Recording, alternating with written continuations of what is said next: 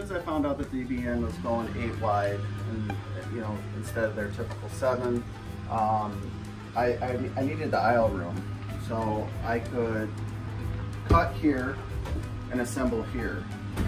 So the 8 wide suited me perfect, gave me enough room to put 16-foot length boards in here if I needed to, and then like I said, do all my cuts here, all my assemble here, and then back into the house if they're customers.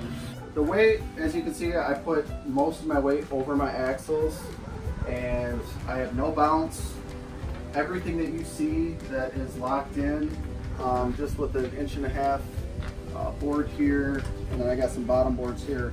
Nothing falls down, nothing moves, nothing slides. Once in a while I'll get a level maybe to pop off, but that's it. I mean, it's a smooth ride. It pulls great.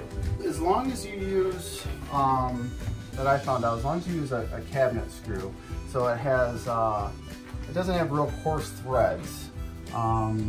It's a tighter thread screw, and it sucks everything right to the wall.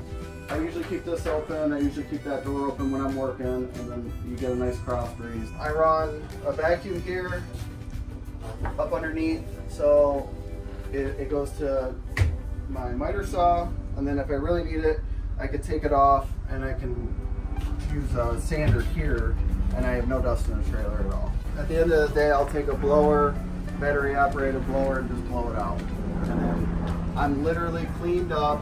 The reason why I wanted a shop was because a lot of my customers, their garages were full, and then coming winter and rain and stuff like that, just the weather, it was killing me. I couldn't leave my tools outside. I literally drop the door, go to work, and when I'm done, I close up everything, make sure everything's buckled down, and drive away. I'm usually out at the job site within 10 minutes. I estimated it out, it usually saves me a day a week. By the time you get done setting up all your saws and your stations, and then cleaning all that up and bringing it back into a trailer. In my other trailer, I had stuff scattered everywhere. I just wanted it off the job so I could get home. Yeah. So this forces you to organize everything, keep everything organized, buckle everything down, so when you start the job the next day, you're ready to go.